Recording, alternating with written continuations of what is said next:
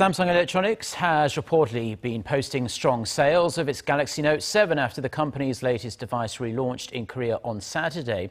Industry experts estimate Samsung sold around 31,000 Note 7s over the weekend, including those who made early reservations and new customers. Experts say the relaunch can be considered a success, as smartphone sales in excess of 10,000 units a day are considered the gold standard in the Korean market. Last month, Samsung ordered a recall of the previous Note 7 due to reports of the batteries overheating or catching fire. As of the end of September, 80% of domestic Note 7 buyers had already replaced their phones.